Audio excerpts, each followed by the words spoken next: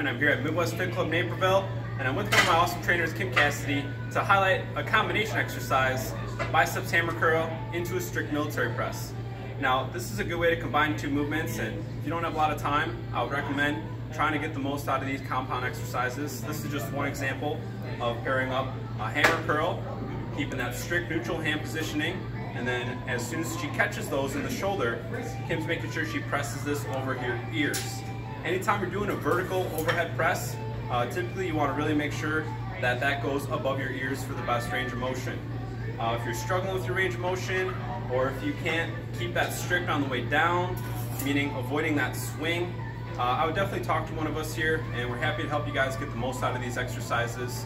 If you found this beneficial, go ahead and share it with a friend, and just keep up the good work, guys.